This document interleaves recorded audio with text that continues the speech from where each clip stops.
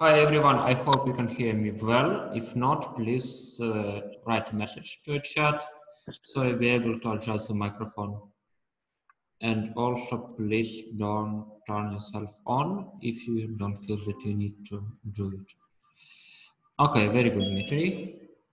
And I think that I will share a presentation and in 1 or 2 minutes we will start. So you'll be able to wait for some people that will join a bit later. And also I will have some time to share the screen, and I hope the screen is also okay. And so we are kind of ready to start. Maybe, okay, I think that we will finish the part about the formal definition of what the course is and what is the assignment.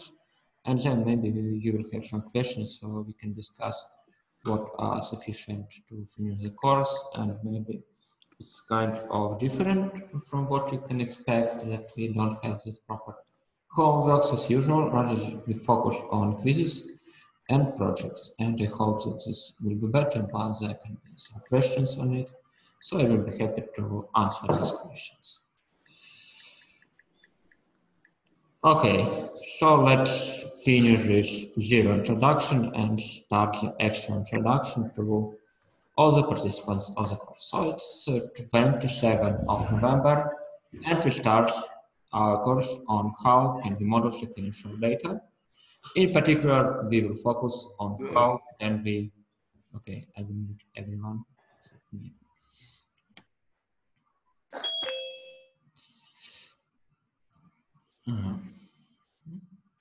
Okay, very good.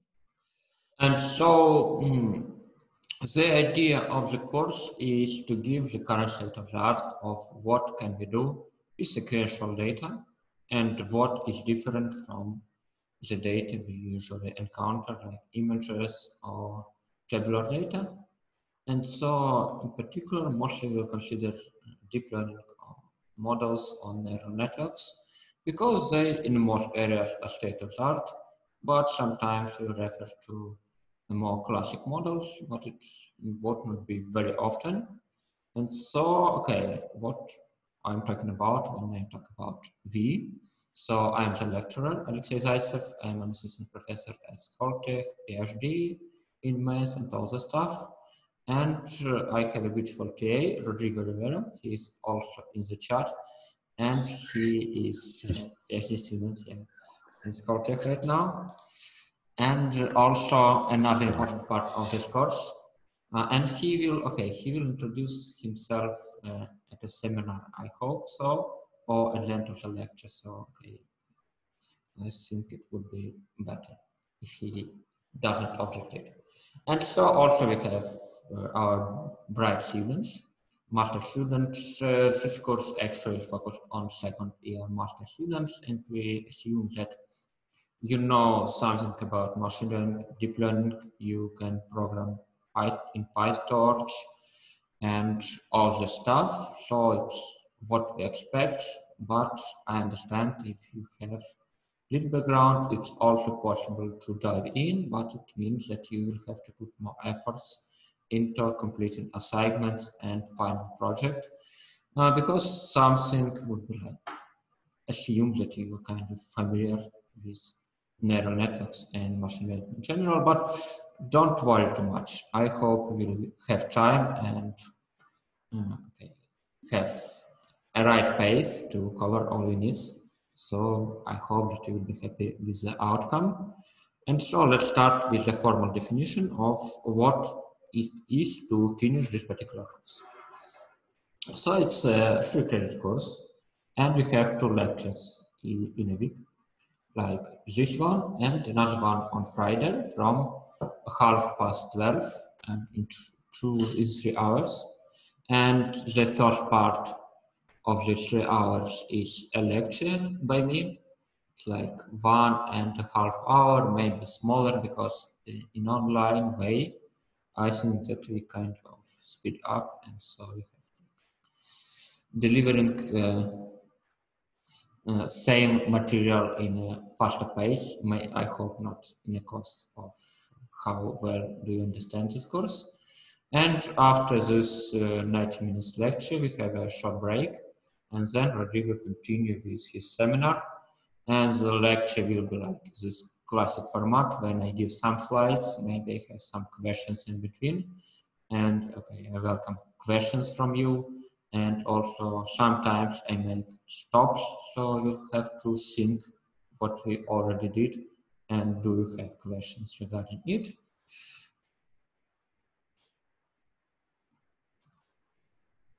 Okay, we already have a first question, but somehow I can't see it. Okay, sorry for. So there is a question. I didn't understand what you mean by assignments. Will we have homework? I can say about that. Actually, there's a slide that is coming now. Yes. So I prefer let's go to the slide. Then after the slide, we will discuss if there still be some questions. I understand it's an important question for you, but I hope it will be more clear. But just wait for like few more minutes. So we have this course in Canvas. You can go by this link and check what this course is about, some syllabus, the topics, and everything that we basically talk about in a few minutes and even deeper. Also, we have Zoom link. Okay, if you are here, you know this link, so just a reminder that it's here too. We have also an official Telegram channel to communicate to our students, because sometimes it's more convenient to use Telegram than to use Canvas. It's harder to communicate, in my opinion. And also we have a beautiful Notion page, which collects basically all the materials that we require for the course. And I think, okay, I think I will even show this page, so you can see how good it is, and that it really represents what this course is about. Just 1 more minute, please.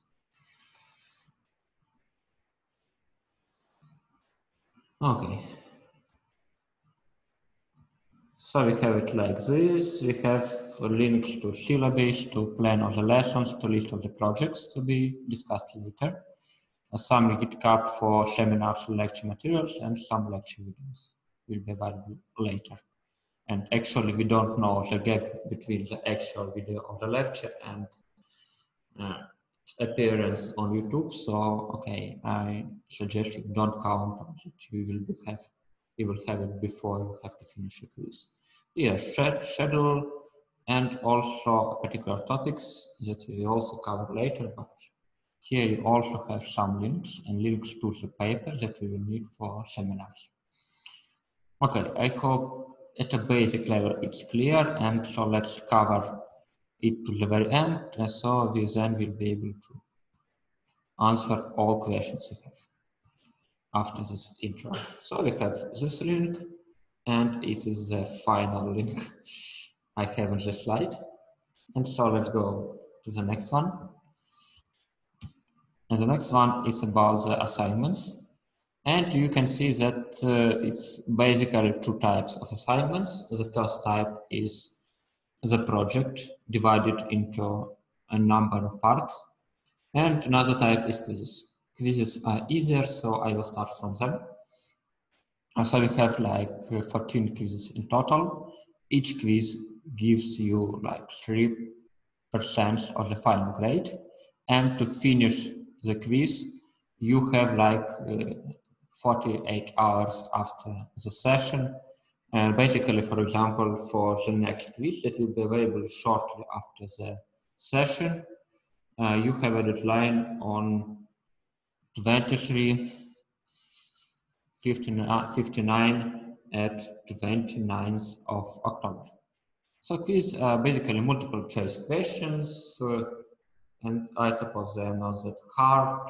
It's just to check that you understand the lecture and to give you an opinion to go through the slides 1 more time.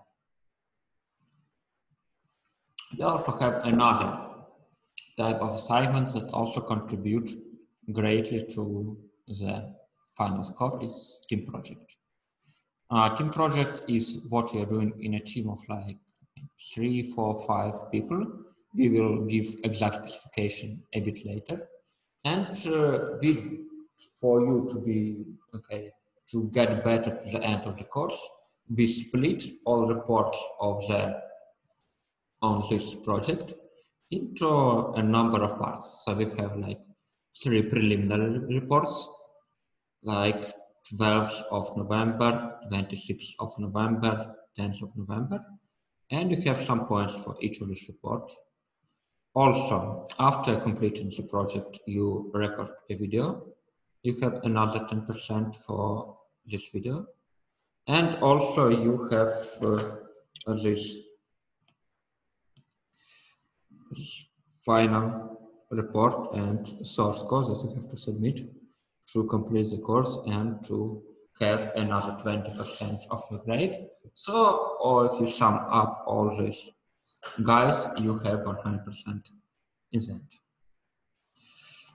Regarding what kind of things we expect in each part of your assignment. Of a first report, it's like 1 or 2 pages. You select the project, or specifically we select the project topic for you. So you describe the problem statement, the main challenges as you see them, and the role for the participants of this project. Because you have a team, and maybe it's a good thing to distribute what each of you is doing for this project. After some days, you present another report. It consists of what you have like in first report. And also you have state-of-the-art overview on the topic you are going to challenge in this project. And also some plan on how to go through this project and what you will have in the end. And also what's important, what kind of data you are expected. You can try, but okay, most of the cases, okay, it's not like 100% probability that you will accept this project topic, actually. So, okay, I think you can contact Rodrigo and describe the project topic you want to do in this project, and then you can see if he's okay with this topic or not. I also want to add some words about this Yes, on the for sure, reports. yeah. So not only you have to submit your status reports, where as Alexei is describing, it is a specific content, but also part of your responsibilities as a team is to give feedback to other teams. So each team will be reviewing 2 other projects. They will be looking at the reports and then providing hints, things that they could improve and so on. The idea this way is that the whole class is aware of what is happening, but also you can get ideas on which techniques your classmates are using, maybe some interesting approach they're following and so on, that can also help you improve your own project. Actually, you will be distributed into your projects and send periodically for the comment on what else should you do. And it's important here that we have like this peer reviewing of your colleagues' projects to further deepen what understanding of what kind of projects in sequential data processing is possible right now. Okay, so let's not rush until the very end. Since okay, in the final report we have like this requirement for the volume. I think it's very light, and like what's more important is that you provide a result of the experiments, some conclusions on this project, and a link to GitHub repo. Okay, Margaret, we already answered this question one time, but okay, you can write Rodrigo the possible topic, but it is not like 100% probability that we will accept this topic. Yeah, no guarantee. If you find that this is relevant to our project, that we will be happy to accept, but okay, so let's see. But and so in the final report, you have also a video that you record with your teammates. You present the results of the project, and as Rodrigo already told, for all these activities, there will be also an obligatory check on other people projects. So, okay, we will describe more details later, but I hope that will give you the basic overview of what we expect from you. And moving from reports and quizzes to deadlines, we have this kind of thing for the report. All deadlines are strict. If you're late like 1 or 2 minutes, it's okay, in my opinion. But if you're like 3 hours late, it's too much. We don't accept the support, and you go to the next report and you lose the part of the grade that is connected to this particular report. Also for quizzes, we have like this 48 hours to complete the quiz. After a session, like for example, here we have a session that ends at like in 3 hours from 4 to 16 to 19, and we have like 27 of October. And we have the final deadline as 23:59 on 29th of October. So I think it should be enough. The quizzes, they are not that hard. Most of the questions are something you answer by watching the slides of the lecture. But if you have some urgent need, you can send a Rodrigo message and postpone the one deadline for 3 days. So it's like you have like some emergency issue and you can do it in 2 days. So in this case, you have this option here. I hope it's clear. About the specific topics, as you can see, we cover most of the modern approaches to sequential data modeling, if you're talking about neural networks, and also some specific problem statements and some aspects on what we can do with these models. And in particular, I would like to emphasize this adversarial attacks on sequential data models and anomaly detection, which are interesting separate topics or that is different from other models in a way, and in terms of metrics and in terms of problems we are trying to solve, or for clustering I think is important, and in general unsupervised approaches to sequential data modeling is also can be of great interest to you. And so yeah, it is the last slide on this intro on what you should do at the end of the course. So I welcome questions from you if you have any. If you think that everything is clear, just write plus sign in a chat. If no, please write your question.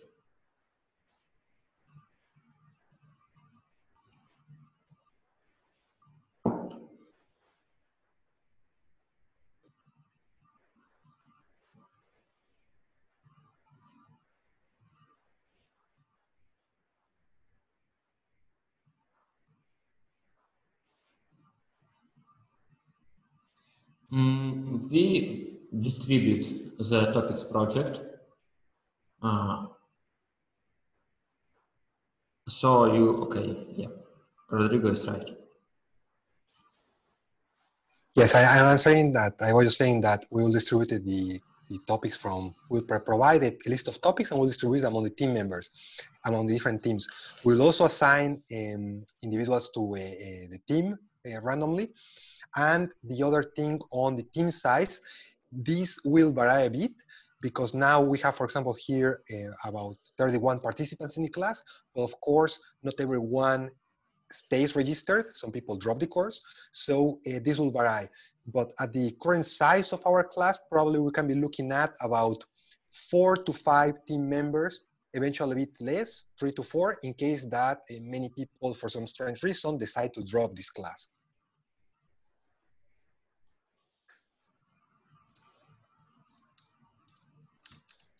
Okay, any more questions? Yes, Lilia, we will have some kind of requirements for the reports.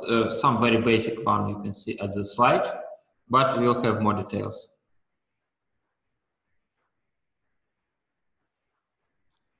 Also, Lilia, once we approach, once we release list of topics with teammates and so on, we'll provide a more detailed document where it is clear what are the requirements, what do you need to do, and so on in order to get a certain grade. For those who took the class of machine learning with Professor Burnaev earlier, late last year actually, where we had also their projects, the way how they will be evaluated will be, they will have similarities. So you will know how many points you get for each specific deliverable and task. But you will know all this in detail in later this week, at the beginning of next week. About postpone of the deadline, I think maybe we will, okay. Does anyone else, apart with Ali, has problems with enrollment in this class right now? Or everyone else who wanted to?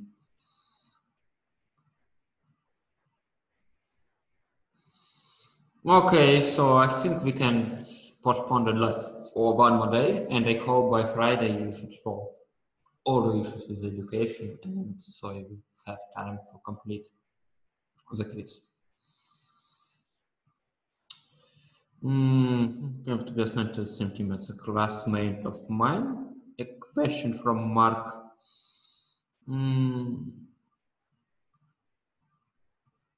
I think you can try, and we will try to fit you in this team, but okay, it's not guaranteed. We will try.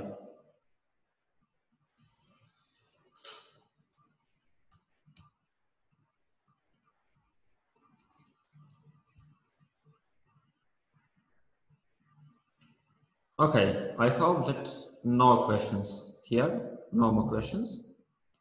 And we can move to the part when we actually do some science and some teaching.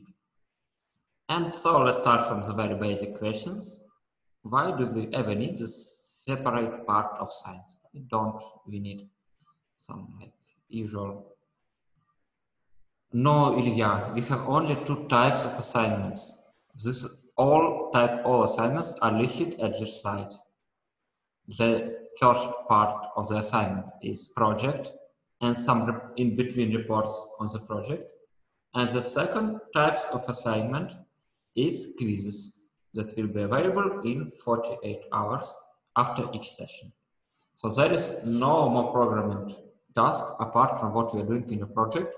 In your project, you for sure would do some coding, but it's not like we check it's too in depth, just because in this case, it's like a second year master students and PhD level course, and we expect that you already know how to code something. But what we want to teach you is how to get use of some particular models. So we check this particular learning outcome in this course. So we check what you are doing in your projects. And also check that you are doing it right, not only in terms of code, but only in the results you get and how you interpret these particular results.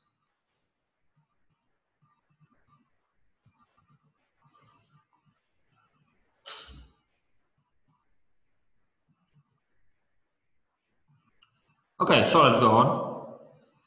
And now we are talking about these particular models. So we start with the very basic examples. So we have a ball, and this ball is has some position at time moment t capital. And our problem, not specific machine learning problem, but a general problem, is to predict the position of a ball at a time t+1. Here or here or here, we don't know.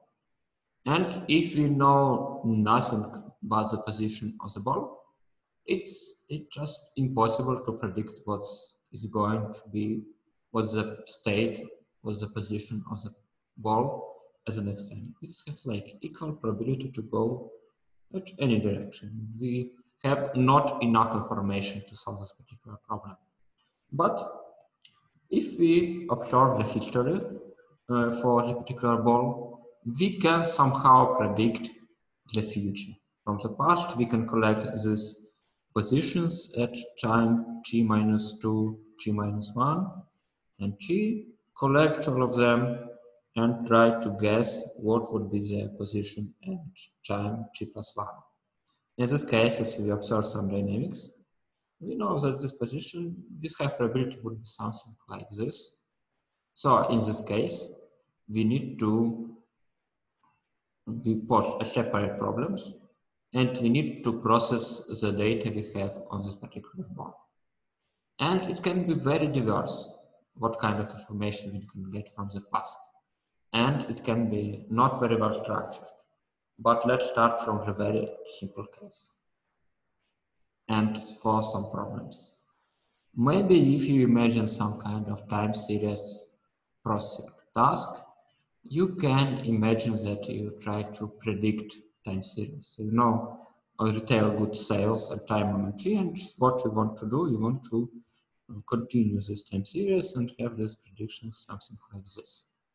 And so in this case, we have the input as what you have in the past, maybe for this good, maybe for other goods as well.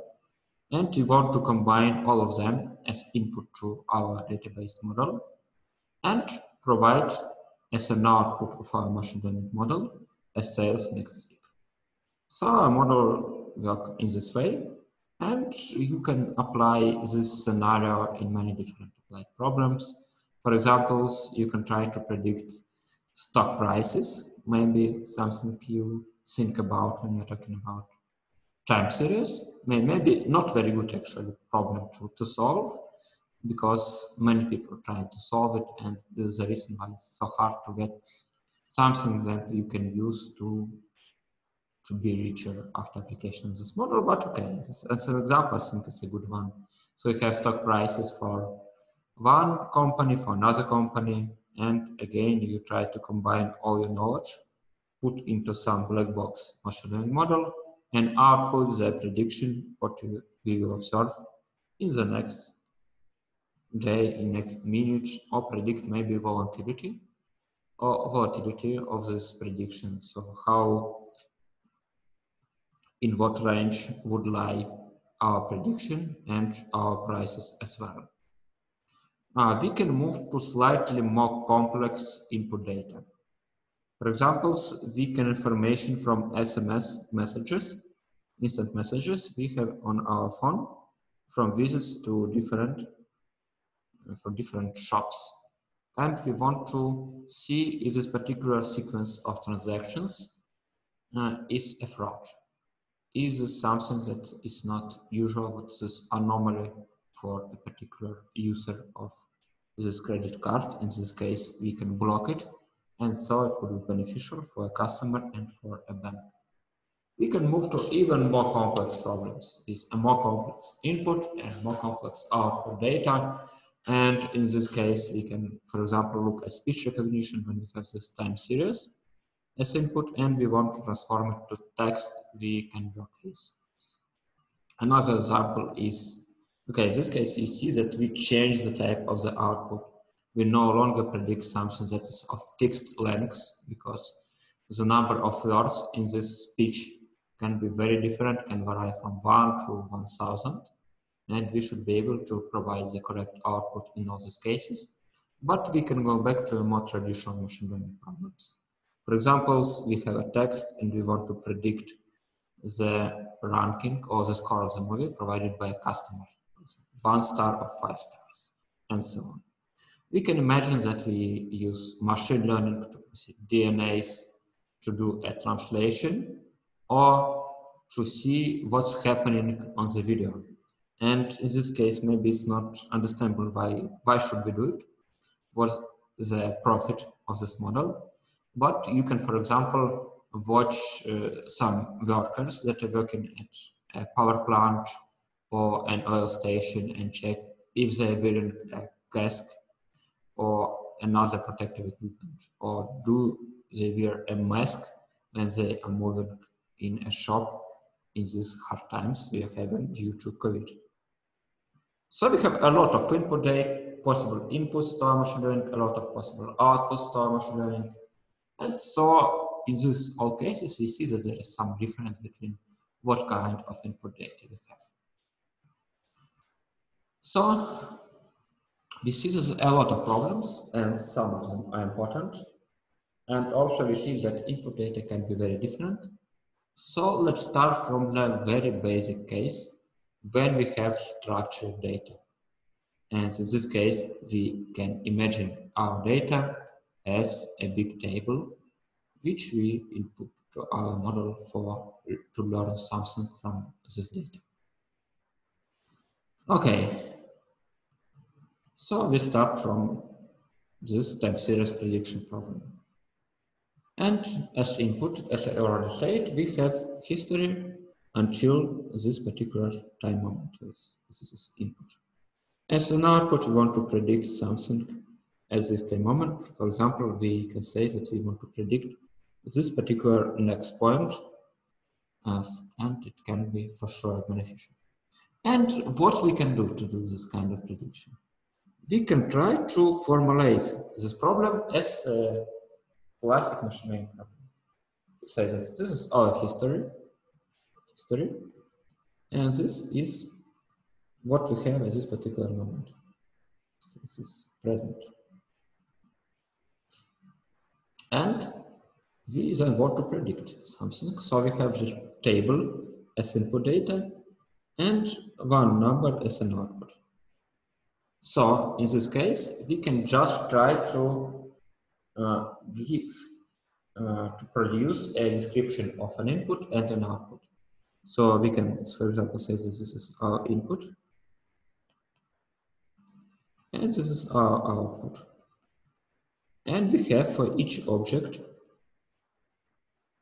a description here and an output. The description can be a fixed size vector. So we just put all we have here and reshape it to be not a matrix or a part of a matrix, but to be a vector. So we have now a list of features here. Maybe we even add something to the end of this vector. This is a list of features. And this is our output. And we can imagine that we not only add previous values of what we want to predict. For example, we want to predict number of customers that go to a store during the next day, but also use some other features like sales, like weather here, or maybe some categorical features like JF week, or some derivative features like the difference between the number of visitors in this day and in previous day. And all these features are legit, as well as we can know this information beforehand. And it can be some interesting cases. For example, we want to predict number of customers, and we can use prediction as a prediction for this particular day. And so we apply some kind of API from, for example, Yandex Weather or Gizmeter, and it puts information into all the features, and we use this prediction from other model, maybe very complex model, to improve our particular model. So in the end, we have something that are very familiar to us. If you write down not for one object this list of features, but for many objects, you can imagine that you have like this tabular data for machine learning. So we can apply any methods you know, as well as we have this representation as a long vector of features. For example, we can train like gradient boosting approach to predict output from the input, and any other method you can imagine. So in this case, it seems like very simple, but very effective solution if we know what kind of features we want to work with. And the most important part is not the approach. I think that most of the time, in this case, it would be gradient boosting or maybe linear regression based on previous features, which is often called just after regression. But the quality of model will depend on features you select. And if you are happy enough to have a lot of good features, then you already solved the problem. And it seems like we don't need to do something more complicated. When you're doing like some specific industrial process, it's important to know that most of the time you need to adapt your cross-validation scheme for estimation of the quality of this model. So for example, if you have some time of sales of oranges,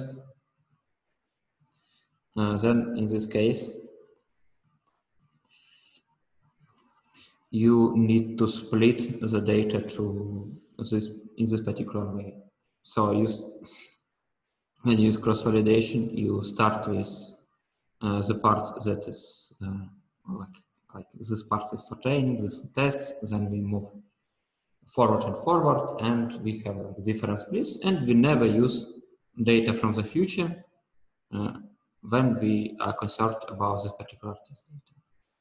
Okay, seems pretty easy. And also it's important to take into account that it's very useful to have some baselines as in many other machine learning problems. And in this particular problems, it's very easy to get good baselines without any machine learning. For example, you can predict using the last known values. In this case, our prediction looks like this. No, not very good, not very bad prediction, but it's enough. Not good, not bad, but a good thing to compare to. Also, you can say that you have this feature, this feature, this feature as input, and we try to construct a linear model like W1, yt minus 1, W2, yt minus 2, and so on. And this is our prediction for the target value at the next time step, and it's quite easy to construct such model, and it can be very effective, and also because of the nature of the data, because it's very natural to have this weighted sum of previous values when you predict something in the future. And it's pretty natural that this is a linear correspondence between the sales in the past and what you have later. And as you can see from the right plot, these two models are very good. In particular, if you predict our sales for this problem and we do the correct cross-validation, then we have like very good R-squared values, very close to 1, and kind of very good correspondence when you compare true values and predictions. So in this particular case, you have like exact prediction when you compare to the true value. When you are talking about a specific metric for time series prediction, you can use standard S-squared, and also it's very popular to measure MAPE measure. It's mean absolute percentage error. Okay, so let's have a first question to the audience. Do you know what is MAPE? If you don't know, please write a minus sign. If you know, can you please share a formula in chat for your colleagues?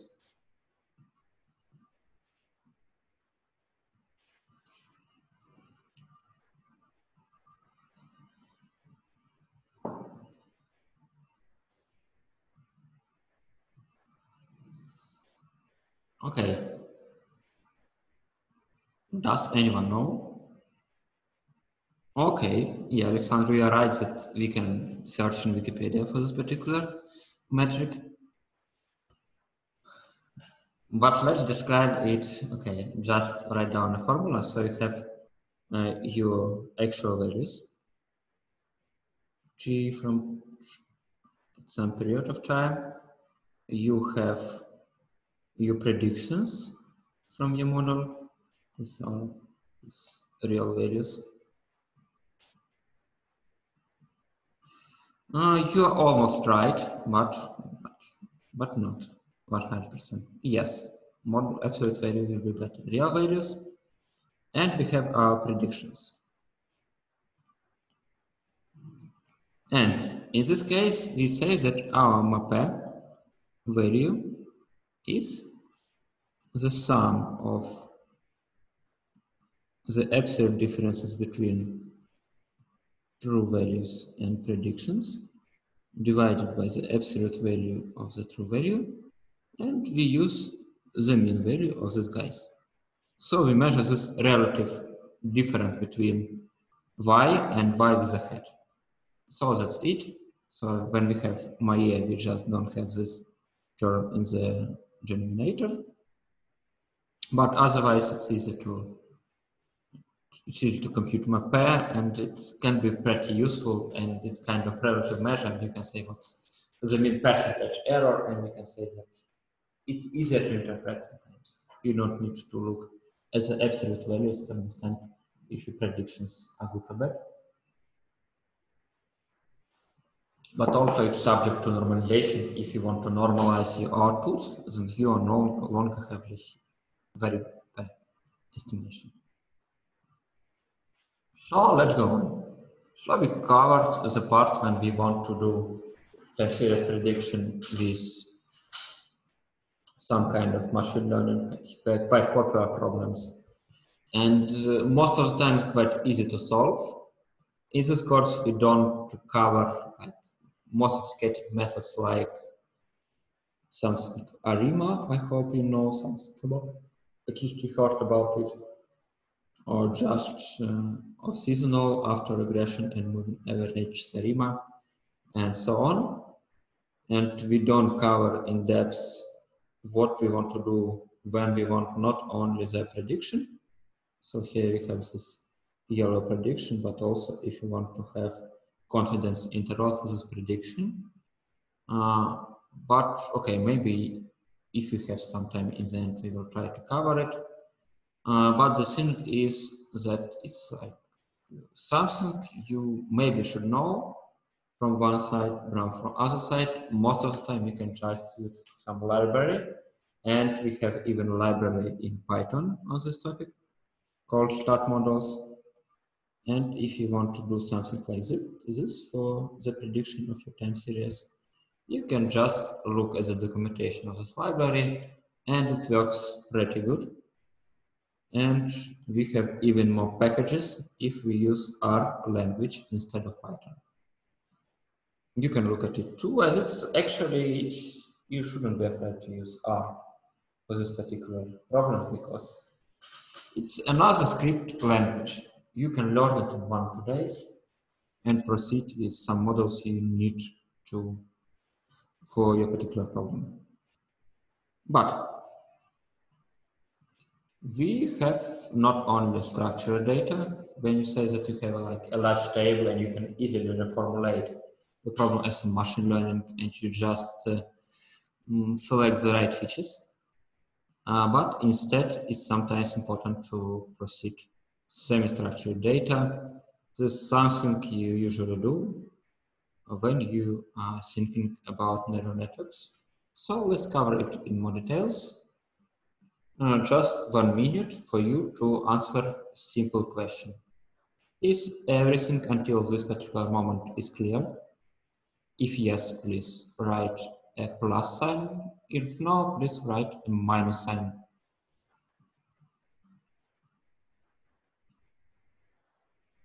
Maybe also correct. Okay, very good. So let's go on. So we want to move to a more sophisticated case, and let's provide some motivation of why we should do it. And I will give you like a textbook example of what we should do when we want to predict the next word. It does not seem like a very applied problems, but it's very close to many problems that are concerned with processing of natural language data. So we have this data as input to the left, and we have also the output we want to predict.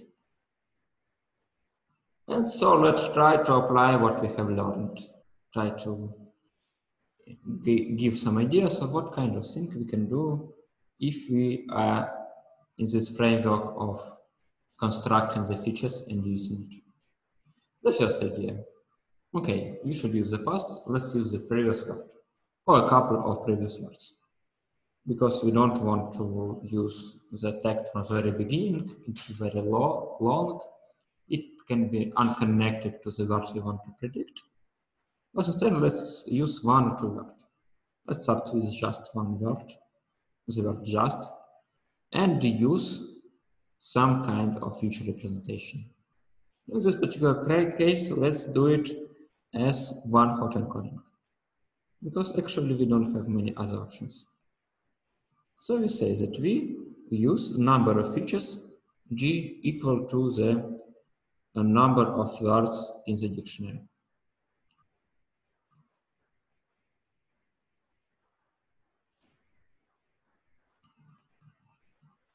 Look, for example, in English it would be like something like 100,000 words or something like this. The order of magnitude of this value should be like something like this. And so if we observe this word, we say that for the column that's related to the feature just, we use 1 and we have zeros for all other columns. It's pretty clear that we will be able to do very good prediction in this case. We have too many features and we have too many parameters to learn. And specifically, we can't learn long-term dependencies.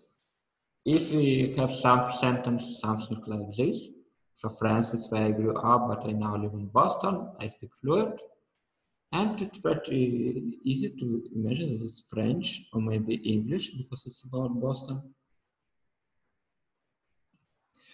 But okay, to make this decision, we need this word that is far away, or this word. And in both cases, we need to kind of enrich our representation with new features. So let's use all the previous words to generate features representation of the past. And so now we have this one hot encoding, just we count the number of words that relates to each particular feature. It can be like feature here, it can be feature, I don't know, difficult, and so on. So in this case, we again modify the past to the representation, and we have this bag of words model. So we don't care about the order of the words because we don't know how to incorporate it in our particular model. And so we can try to use the information we have in the past. But okay, maybe it's not something we look like for some examples. The first example can be like this. For example, we want to classify this review of the restaurant. In this case, we can say that maybe it's about some good class, good reviews. And in this case, we just change the order. And right now, for this problem, we have another class. It's bad review. The food is bad. And so it seems like we need to take information, take into account information about the verb order. And this bag of words maybe it's too weak to give us a general good solution. So to put a long story short, we have considered this long-term memory requirement, this order information that we need to do. Also what we can observe from these examples of processing of text and other semi-structured data is that sometimes often we want this kind of natural processing because when we, for example, want to construct bag of words, it's actually a lot of tricks to do it better. For example, we remove stop words that actually don't improve our knowledge about the past. For example, the word he or the word and, it add nothing to the meaning. And we need some kind of preprocessing. We need to remove punctuation signs. Or in some problems we don't need. So it's kind of like a science on how can we preprocess the data. Again, another problem is that these sequences we want to work with are variable lengths. It's not something that we just fix how far we look at the past and we want to have this particular result. Sometimes we need the variable length sequence as an input and as an output. For example, we want to translate from one language to another. We don't know the length of a sentence for the first sequence, and in similar way, we don't know the result is the length of the output of our model. And so if you look at one-hot encoding, it's kind of solves this problem and maybe this problem. But maybe a better solution would be something that can learn representations, some kind of recurrent networks. And we will see later if it is the case or not. So we have kind of this answers to the questions about this classic ML models and this bag of words, or other ways to generate features from text or from other weakly structured input. But it seems that we need something more complex. And we have another motivation of why this works, because, or why we should try it, because it works for many areas when we need to learn very complex behavior, very complex features. How, in this case, we want to extract features that are relevant to the elephant, and this is what we are doing with the neural network. And we can even improve over the quality of the human for this particular case. And so this motivation easily transfers to what we are doing with text or with other sequential data. We need to learn features in an automatic way. We need to learn not something that we predefined it to learn, to detect edges, or maybe to extract some Fourier spectrum, but okay, it will be useful in some problems, but definitely not something we can do for a general problem. Instead of trying to engineer okay, Dmitry, the answer is more complex than this, but when you do a human assessment of this particular problem, then humans do more mistakes than computer. Maybe it can be due to that we have a very large number of classes, and if we have not one class, but we have 1,000 classes, then in this case, it's very hard for human to select the right one. Maybe they just don't care too much about the right answers.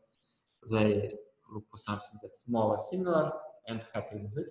But machine, okay, machine got answers for all possible classes and select the best one.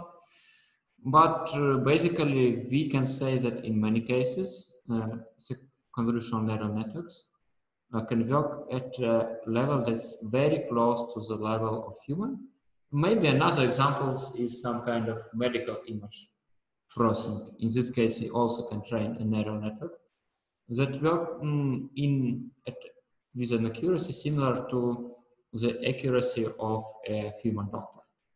So you need to learn like 10 years to become a doctor and to have a quality of recognition of some kind of problems with your lungs. And your model, you train it like 2 weeks, it can do in a similar way or better. So it can be a more difficult problems in image recognition. But okay, I think that I even have a link here. Yeah, you can see, you can follow the link and know the details about what's the exact experiment the researchers did to compare the performance of a human and a deep learning model. And basically, we just need to learn the representations. We also need a lot of other things, but we don't care too much in this course. It's not about math, it's about that we have big data. But basically, all these approaches will work if we have this semi-structured data and we don't know how exactly to extract features from audio signal, from texts, from videos, and so on. So this kind of problems is motivation to use neural networks instead of algorithms that just use the complete set of features that we can imagine of. Another example is more on the side of the motivation and on the beauty of the work of neural network. You can say that it's pretty easy to train a neural network to generate a text that looks very close to nature. And we can do it with even models from a previous generation. It's a long short-term memory architecture of a neural network. We can generate this kind of complex texts on algebraic geometries. It's quite easy to learn the model and to apply them, and it works like a charm. And we will see later why this works. So, to that, we have a lot of challenges what we want to solve, what we want to deal with when we are talking about semi-structured data. And an answer to many of the challenges is how can we learn proper representations via neural networks. And what we can see at the moment is even for relatively simple models, our results would be great and much better than if we apply some models that are not very good about processing this kind of sequential data. For example, natural language or audio or videos. We also consider another important application. Maybe it's one of the most important applications you can think about when you are thinking about natural language processing.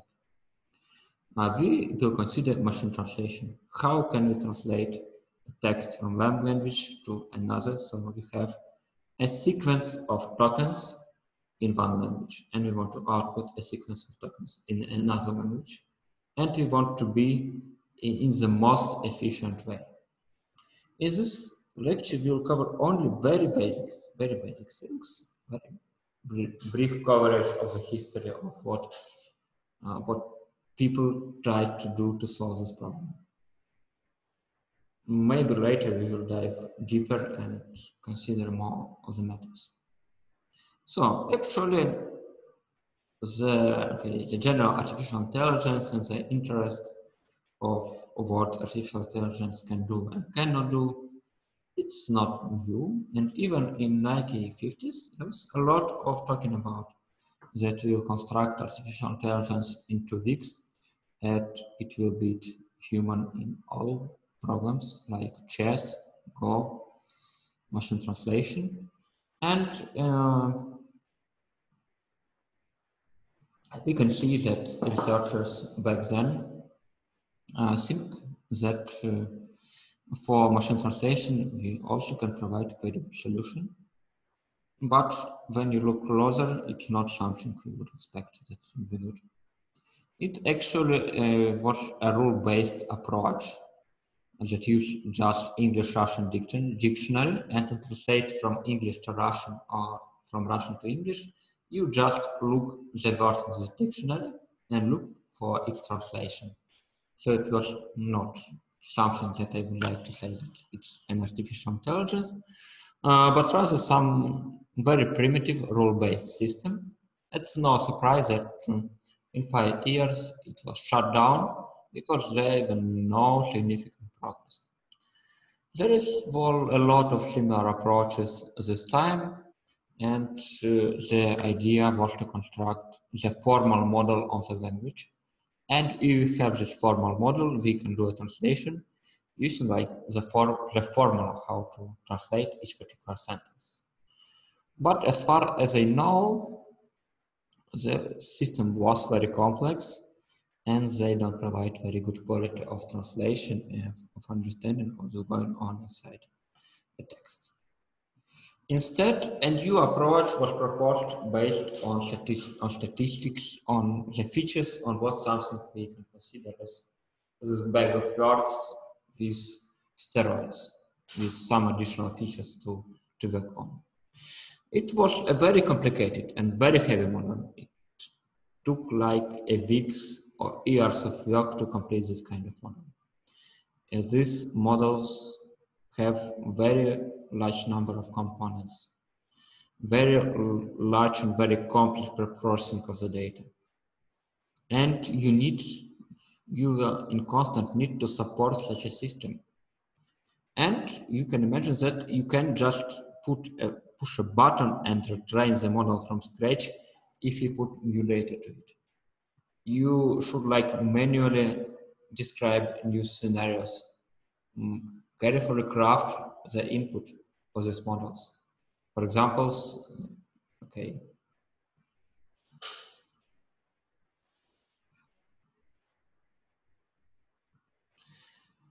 Was really a terrible idea to construct such systems, very expensive idea, but it worked better than the basic models.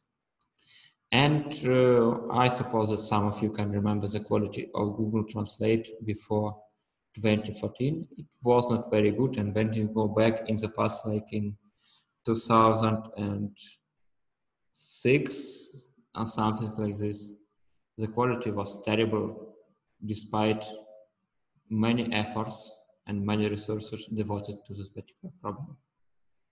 But just in other areas, there was a deep learning revolution in like 2014. In this year, there was proposed a neural network architecture that can work with machine translation too. The idea is the following. We have two neural networks. The one neural network inputs and has an input sequence as an input. So it's kind of encoder. We have an embedding that belongs to some space, okay, of size E. Then we decode this embedding to have an output sequence in another language. We will cover later what kind of neural networks we have here as an encoder and another one as a decoder. But the quality of this solution was very good, and at least it was better than the quality of the method of the previous generation, and it took like 1-2 months to train this model, including the time devoted to engineering on what should we do, what on the programming, that all the stuff. You just write the right model and it works like a charm. For sure, there were some challenges unsolved because we now have a black box, not something that, not that very complex system. For example, we have something like this. When we want to translate paper jam, that's more something like this. We get something like this. It's more like a jam of paper. Definitely, the algorithm doesn't understand what's going on. Another problem is that we have little control, and we see that if you have a deep learning model, it inherits biases from the training sample. For example, we have these two sentences from Malay language. And as you can see, if you know Malay, but if you don't know, you can see that all these parts are similar except this last one, that denotes a profession. Now, when we translate, we see that here we have a translation that she works as a nurse. And for the second sentence, he works as a programmer. So somehow we derive the gender on the basis of what we already have. And the problem was that we have little problem over it, control. Another example of what we can have if we have very small amount of data is this example.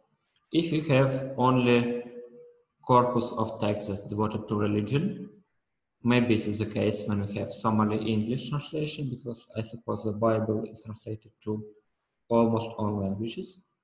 Then we tend to translate all text as Bible texts. As we input some garbage here, and we have some religious stuff to the right. Okay. So we have a lot of strange results. We have little control over them. The overall quality was not very good. But the thing is that despite there was a difference between natural language processing and sequential data processing in general, and convolutional neural networks and computer vision. Computer vision, they were convolutional neural networks. They work well, and there were no new architectures that can provide similar state of the art. But in natural language processing, we have steady progress, and we have another model that can work even better. As the name of this another model is transformer. When you compare the BLEU scores, we want to maximize the BLEU score if you want a better translation. Then we see that transformer proposed, I suppose, in 2018 is even better. In this case, we see that a significant gain over recurrent neural networks used previously to solve this particular problem. So now this is the best model, and we can see that almost all the talks during the recent years in this area are about transformer. And we can say that transformer is very close in quality to human translation. There are some limitations in this paper. So this is a paper published in September 2020 in Nature Communications, and it's about designing a deep learning system to translate from, I suppose, Slovenian to English or vice versa. And this is this bit model for translation of the image. And you can see that the quality judged by human experts and non-experts are comparable. For example, you can see that the median value for the overall quality is greater for qubit than for reference human translation, and you can see that on the basis of other metrics, the quality of these translations are very close to each other. So we now can say that we are quite close to the solution of this problem too, using neural networks. Now we can almost beat humans, and I can see that even Google Translate can do quite a great job when you compare it to some of people around you.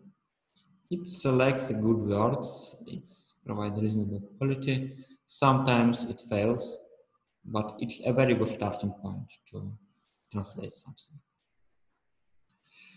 And so we can see that right now for this particular problem, maybe it's the most important problem in natural language processing, we see a very good progress over last years. And this progress is due to neural networks and due to learning representations of the data. And we can see that the quality of the final solution is very close to the quality of translation by humans. So let's look at the very basic model for this, the processing of sequential data. And I think that we will end the lecture by considering this model to have something for the next one. In particular, we will consider vanilla recurrent neural network, something that we will not have long memory. Spoiler. So how can we imagine about construction a neural network model processing of sequential data? We can say that we have each time moment, we have time moment time t minus 1, t minus, or t minus 2, t minus 1, t. We have input vector. For example, it can be a finite vector or a word. We have hidden state from the past, and we have output, something that we want to predict. And so what we are doing in this model, we say that we have this black box, and this black box takes hidden state from the previous timestamp and input vector, and outputs new hidden states, and outputs some prediction. And this hidden state contains all the information we need for prediction. So a very natural model. In this case, we can hope that if we have a good enough black box, then we can pass information through this hidden state or cell state to arbitrary large lengths in the future, and use it for prediction. And so we have little concern about long-term memory and pretty simple scheme to apply this problem. So if you want to train this model, we just use the derivatives that we pass in a back propagation, very similar to what we have in full connected or convolutional neural networks. And so by taking the derivatives with respect to the input, we can say what is good and what is bad, and how this black box should look like. And as we expect that this is basically a very similar process, we expect that this black box is similar. And so what we left, we just estimate parameters of this black box by some loss function. And let's consider some particular examples on how this black box looks like. In particular, we consider recurrent neural network, a single block from what we saw at previous slide. We say that to produce the next hidden state, we should use the new features at time t and a previous hidden state. And an example can be something like this. We have like linear transformation here for inputs, linear transformation for hidden states, some bias, and hyperbolic tangents to get the new hidden state. To get a prediction, we apply some function of this hidden state. It can be, for example, a softmax if we solve a classification problem, and inside a softmax we have a linear transformation of hash and some bias added. So this is basically this recurrent neural network block with these particular activation functions and with these links between these four guys. So it's quite clear that we can move the information from this for each particular timestamp to a very large far away in the future. We just see that we, for ht plus 1, get the similar formula, xt plus 1 and ht, and ht depends on previous x and on previous hash. So we say that each hash depends on all previous hidden states, and so on all previous x's. And so when we make a decision that's based on the current value of the hidden state, we again can use information from the very, very far away things, events in the past. So we can be pretty happy about it. But it turns out that it doesn't work like a charm, and actually we can maintain all the information. We have natural generation features. We have processing of like nature any sequence of analytes. But we actually don't have memory because from experiments we can see that we just can learn this long-term dependency because we have to go very long way to get these derivatives, and so there is very little dependence due to numerical things, and we will consider later.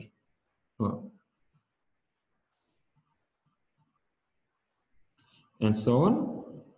And so, unfortunately, this is not enough, and we will need more things to work with in this case. Okay, I hope this message is clear. Another message is that we have the similar semi-structured information from other problems, but I hope that we already discussed it. So what we can say in general about this topic? We can say that this is an important topic with many applied problems we want to solve. And for some problems, it's enough to use machine learning and gradient boosting if we know how to generate features for these particular problems.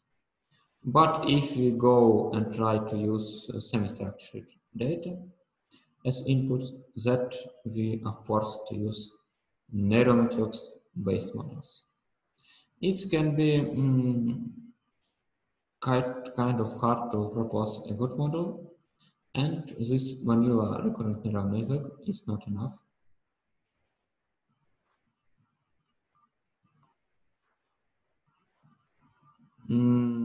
I think that we will cover this later when we go to transformer part. When we have some time to dedicate to discuss transformers in depth, both architecture and performance for some particular problems. But I think the short answer is if you get all things right, then we will have similar performance. But the problem is kind of takes more time to use transformers, like any other neural network model. And it's better and faster model if you use just classic machine learning approaches in this case. So going back, I'm happy that we started this course. I will be happy to tell you about some very nice and good architectures, especially because these innovations and these new models are pretty recent, proposed in kind of like recent years. And I will be happy to share this topic with you, both in terms of application side, when we're trying to solve applied problems with different architectures, and on the side that we propose kind of new models and new understanding of the world and around us. Unfortunately, there would be not very much explanation on why some models work and why some models don't for this particular problem. But it's something that we don't know even for convolutional neural networks. And I hope that after some years in this course, we will also talk about the kind of fundamental theory, but not yet. So thank you for your attention. I think we can have like 3-5 minutes questions and answers session, and then go to a break. Do you have any questions?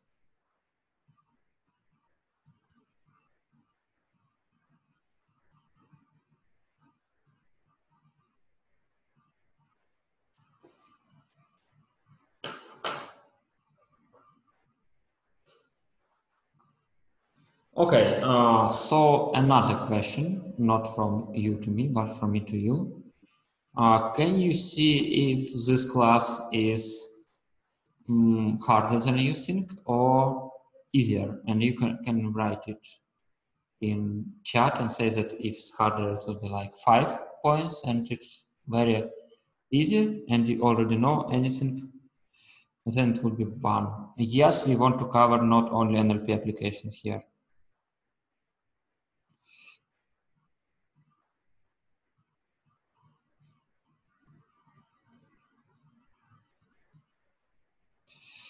Okay.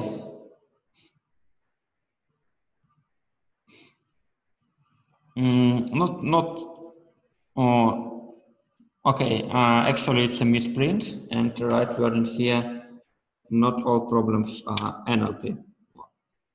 No, it's right. Thank you for pointing this out. Alexey, I'm sorry, I missed the first part of the lecture. Yeah. Will we have a special section devoted to time series? Are you talking about something like ARIMA or this kind of methods? No, I mean using recurrent neural networks for time series prediction. We will try to cover it, yes. Yes.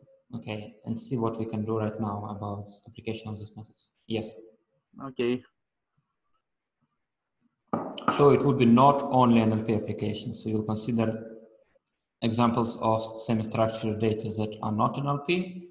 And also, I hope that we will cover also general time series prediction, but from neural network point of view.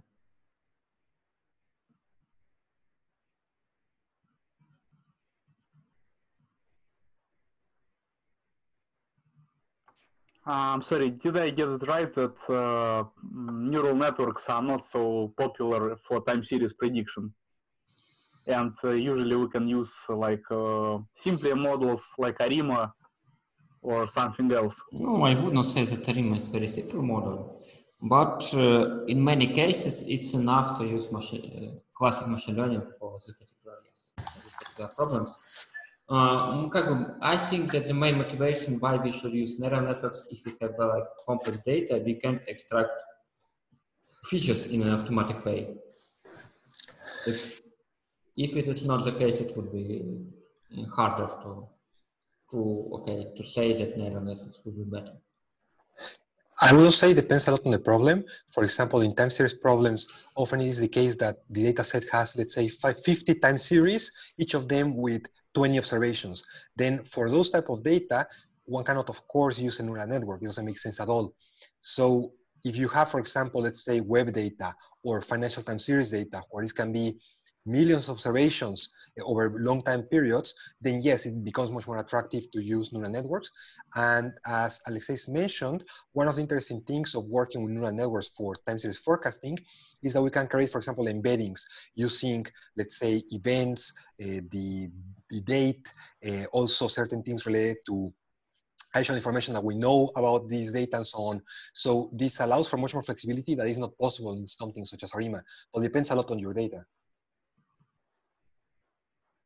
Okay, so we can use neural networks if we have a large data set, or for embeddings, two types of application. Yes, but also as we'll see in so future lessons when we discuss so the transformer architecture and attention mechanism. In general, with traditional neural architectures as well with ARIMA and other classic methods for time series modeling, there is a limitation that they do not look into the full history of the data. And there are many applications where it takes a lot of time to really assess so the impact of a decision. So for example, let's say if, so talking about the example of the stock market, it takes for some stocks some time to really see if you will have a profit there. And these classic methods, as well as traditional neural network architectures, they cannot capture this because the event was too into the past. So here again, one is to use, for example, the transformer architecture. Okay, so we will have it in future in more details, right? Yes, all that will be discussed in more details in the future.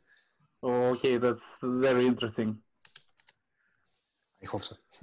About pattern recognition, yes. Rodrigo is asking the right question. What you're talking about when you're talking about a pattern recognition?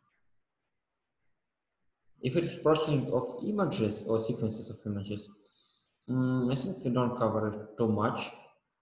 Because we don't consider video processing mostly. Maybe leave some one or two cases, but not like the what significant part of the course to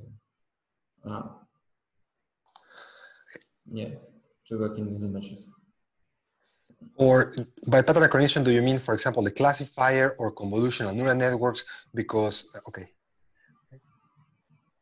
Operation recognition, why is operation recognition, Margaret? I think maybe it's some like when someone is trying to, yes, something else.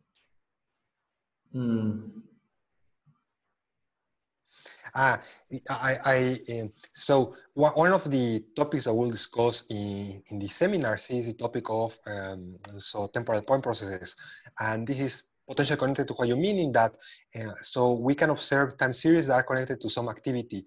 For example, let's say that so human movement. So I can be standing, I can be sitting, I can be sleeping, or I can be walking and running, and I can for this have, let's say, a time series that has the pedometer. And how can I know so what is happening at this time? So for example, if my pedometer marks 0, is it because I am standing, I am sitting, or I am sleeping? These type of problems can be solved with, for example, temporal point processes, so event sequences that we'll look later. And this can be connected to what you're mentioning with drilling data, but I'm not sure if this is really what you mean or you mean something else.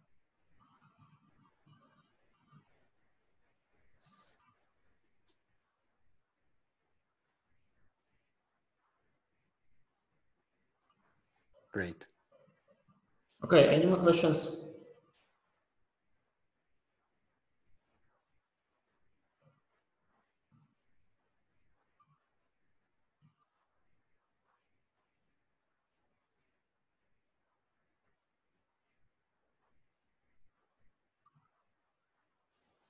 I think if not, we can have a tea break for like 10 minutes, and then Rodrigo will continue with the seminar.